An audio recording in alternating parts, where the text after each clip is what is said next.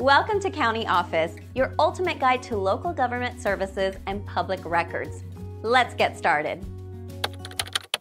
Are there any limitations to the rights provided by the Second Amendment? The Second Amendment grants the right to bear arms, but limitations exist.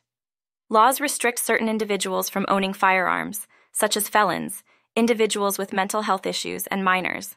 Additionally, regulations on the type of firearms, locations where they can be carried, and background checks are in place to ensure public safety.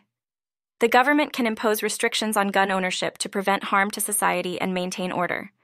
While the Second Amendment guarantees the right to bear arms, these limitations are essential for public safety and the well-being of all citizens.